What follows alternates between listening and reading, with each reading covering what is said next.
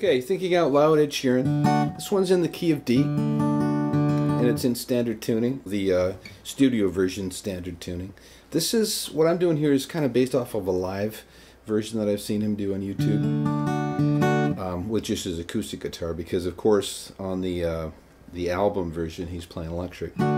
He's playing a little bit different than he does live. And also sometimes you'll see him live, and in fact this video that I was kind of copying this from is down I think it's down a half tone, so it's in D flat. And other times he'll go right down into C, drop everything down a tone and play it down there, right? But just to keep things simple, I've kept it in standard tuning here. Okay, it's a fairly simple song in theory, because there's only really 4 or 5 chords, I guess 6 with that B minor, but there's a lot to what's going on with his right hand here. There's a bunch of little things he's doing. And in essence, what's happening is, you know, he plays live just solo. So he's playing like the bass line, the chords, and he's slapping that like a snare drum on the 2 and 4.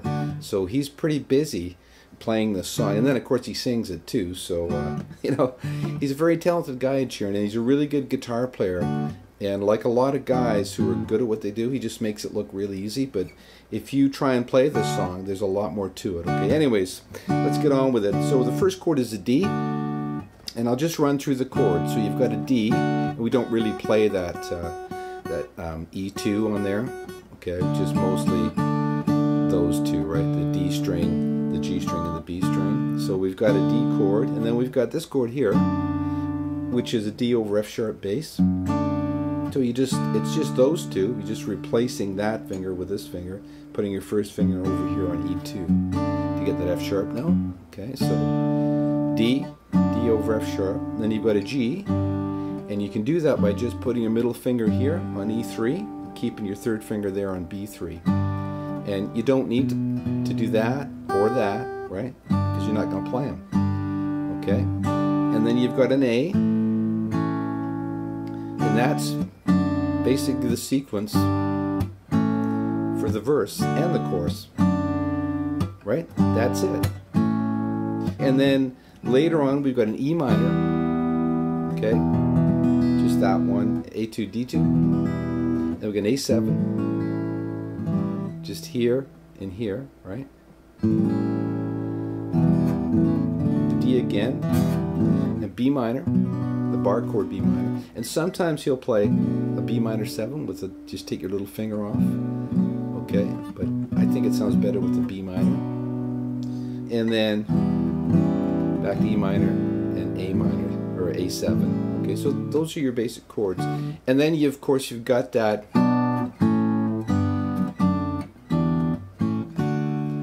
that's that really quick chord sequence, but we'll go over that in detail later. Okay, so those are the chords, and like I said, he's playing bass, chords, and drums basically all at the same time, okay? And, depending on what level you're at, my tutorials tend to go for a little more like, well, I don't know, just guys that have been playing longer. But you could just play this simply by, just by doing that, right? Just by plucking those chords, those 4 chords, and it'll probably come out okay. But I'm going to try and show you exactly what he's doing in this live version of his, okay? So, the first chord, we're going to hit open D, G2, B3. So, the G string with our first finger, B string with our second finger. And then the next chord, the D over F sharp bass, we're going to hit the E2 with our thumb, and then the D string with our first finger, G string with our second finger, B string with our third finger. So that's a 3-finger chord, and the thumb, right? So the first one's 2 fingers. Okay, that's 3 fingers. And then we go to the G, same fingering exactly with the right hand, right? And then we got A, 3 fingers again. You could get away with 2. You don't really need that third in there, the B string, but I think it sounds better with it in there, right? Okay, so far we've got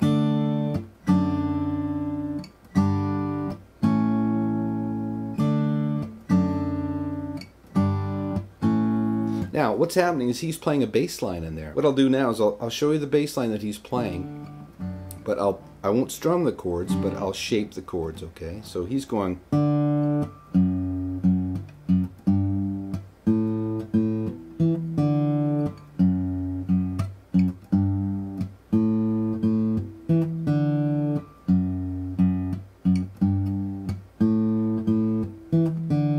okay? So that's the bass line that he's playing. And then he's playing the chords too. Put those together, you get this.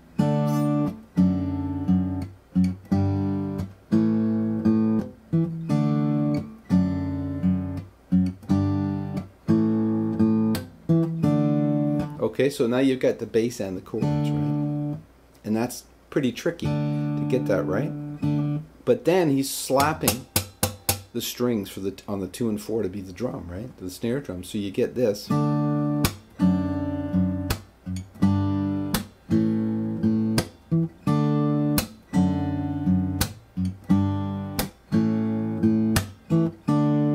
Okay, and now that adds another element, right? But then there's another element in the verses, and that's these hammer-ons, okay? So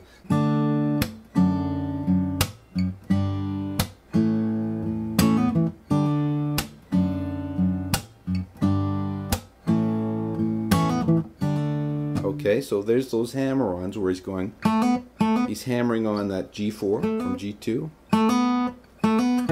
Okay, so it's do it slow.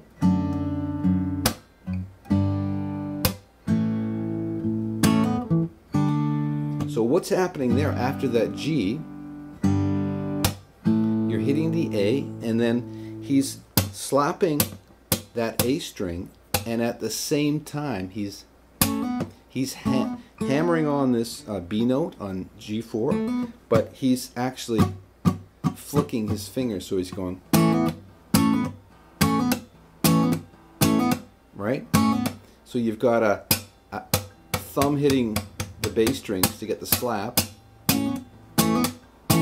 and the fingers, well, the finger in my case, is hitting that, hammering on that B note. Okay, so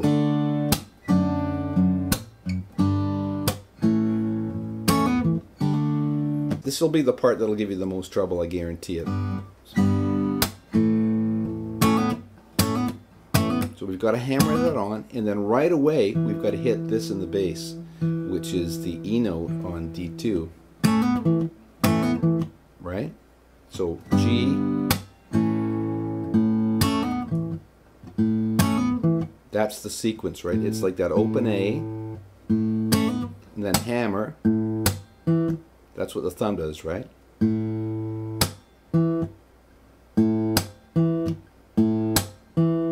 So,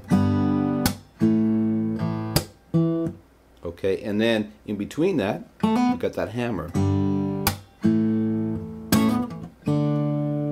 So really slowly.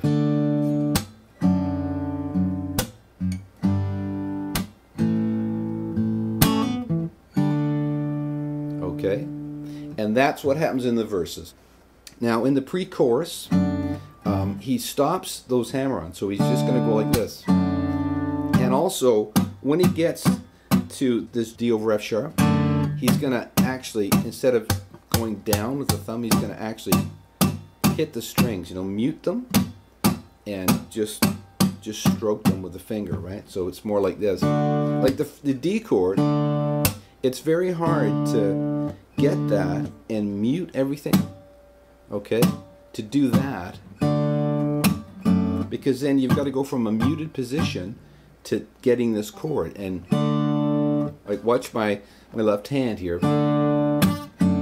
There's a really, you got to be really quick in that, right? So what he'll do, and you'll notice this if you watch the video, is he'll thumb that one, right? So the D chord is always, right, like that. The F sharp, or the D over F sharp, he's going to do this, okay?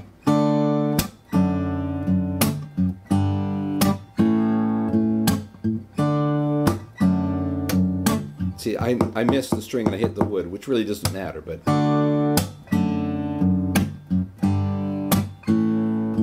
Okay, so that strumming comes in the after the verse, when he's sort of in that pre-chorus part. Okay, so it's the same chords, right? Just different approaches with the strumming. Okay, so then we go down to the E minor part, and same thing there. We're going to play the bass line.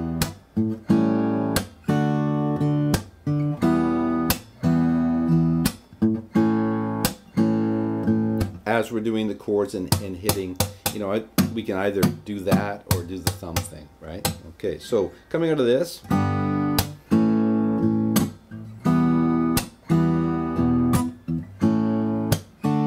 so I'll just play the bass line there. The bass line's going to be,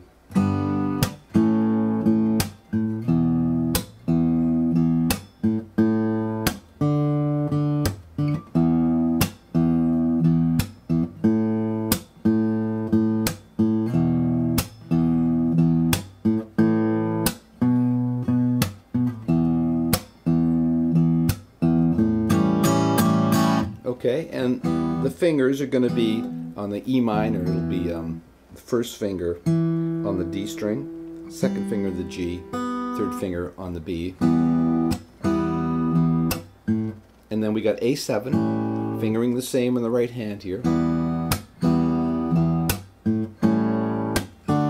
then we've got the D, okay, and we just move our fingers down one string. Okay, so we've got thumb on the D, first finger G, second finger B, third finger E. So far we've got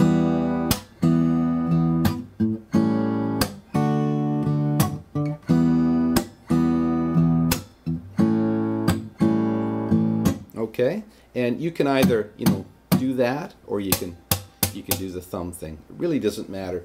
If you can get that, it's a little bit more intense. And sometimes when he's supposed to be muting, he actually doesn't mute, so he'll go.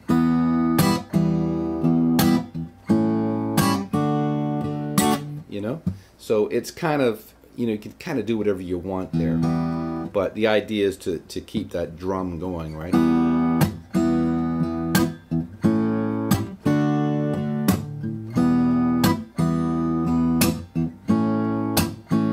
And when I'm muting, I'm just, you know, laying my fingers across there and hitting the dead strings, right? Okay, so the second time through, we go up to the B minor. right? And end it off by going E minor. And he kind of comes out of that rhythmic thing and just hammers the strings there, okay? So let's do that whole part from the E minor.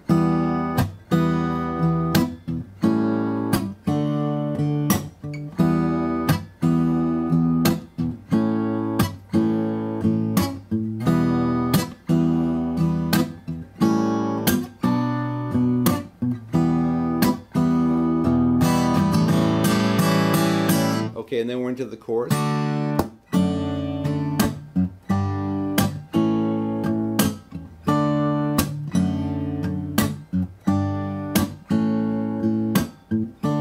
Okay, and then the chorus will eventually end with this. Okay, and what that is, it's your B minor, and we're going to get, you know, the thumb on the A string, first finger D, second finger G, third finger B. So we get B minor, and then we got A. Okay, same fingering on the right hand there. Then G. And that's just a G, just there. Okay, we don't need any of those others. We don't need that, that, or that. So, just there. So, and then we've got the D over F sharp bass that he normally plays like this. Okay, so like that. But what I do is I change the fingers there because to go from the G to that is quite a bit of movement. So what I do is I just go from there and I slide that finger down one fret, put my third finger on G2 and my little finger on B3. So, right, so you got, which is really easy to get to. And then we've got E minor 7, and I do it that way, although sometimes I think he's just doing it the standard way. Like that. And then A7, and then D, and try not to hit the E string there. Okay? So, like that, there, and here, or here, right? Depending whether you want that note in there or not. In the demo I did that because I thought it sounded closer.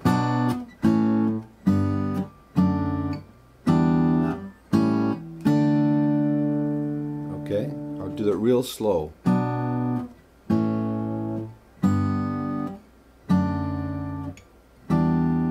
Like in that E minor 7, I'm fretting this B2 or A2, the B note, but I'm actually not playing it. So you actually don't even need to have it there.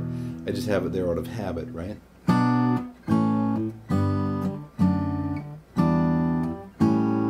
A7, D. Or you could do it with the E minor 7 with the open B instead of B3. So like this.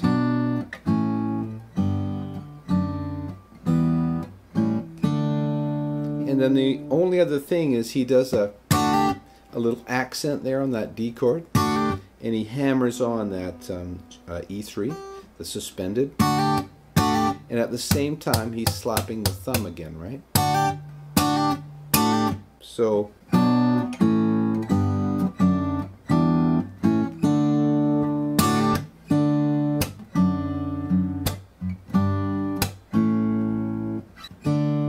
we're back into the regular sequence, okay? And that's pretty well all there is to that part. And then the only other part we've got is towards the end where he just kind of winds it open, and like he's doing this, where he's sort of singing, like scatting away there.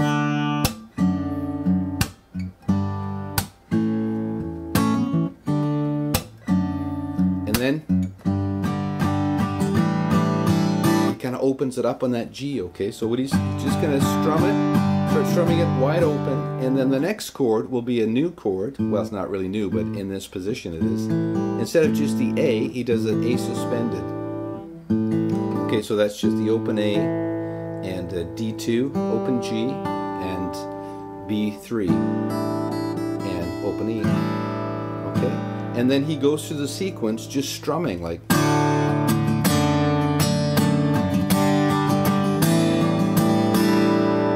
Right?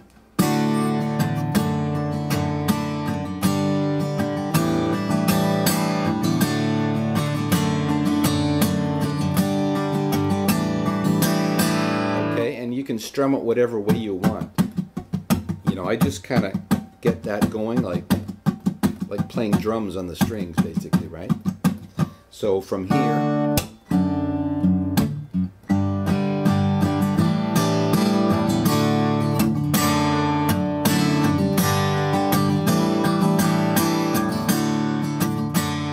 okay, and that goes through till he's finished his singing, and then he's going to end it up like this.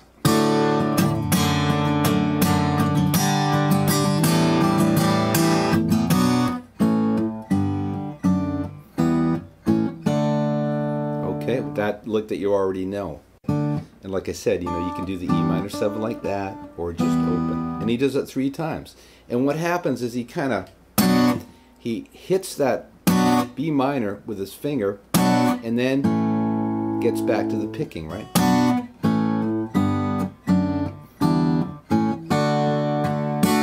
Hits that D with the finger, just to accent it. B minor again.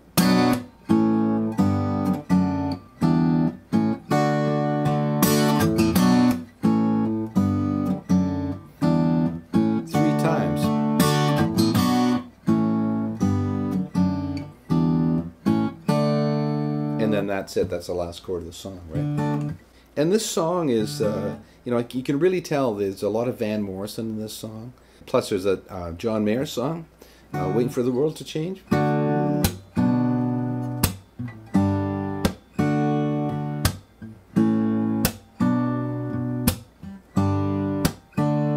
Right? And there's People Get Ready. People get ready.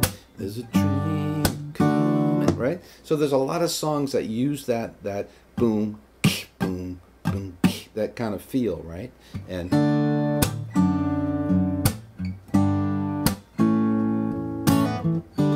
okay, so it's right, it's kind of, you know, he's been influenced there, which is great, you know. I'm not really into this, oh, he stole that, whatever. There's only so many chords, right? And if you've got the talent to write melodies and chord progressions and lyrics and match them all up till, you know, it moves somebody, I don't really care if it sounds like some other song. It doesn't matter to me, right? It's a great song regardless. Anyways, so that's it. Great song. And hopefully this will help you get through it. And like if you're playing it like he's playing it, like I've showed you in this video, then it's kind of advanced playing, right? But like I said, you can just simplify it if you want, right? Rather than going.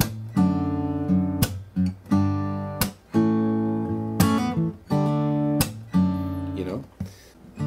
So you can take out of this video, you know, what you want, what you can use. And hope you enjoy playing this song. Hope you get something out of the video. And we'll talk to you next time.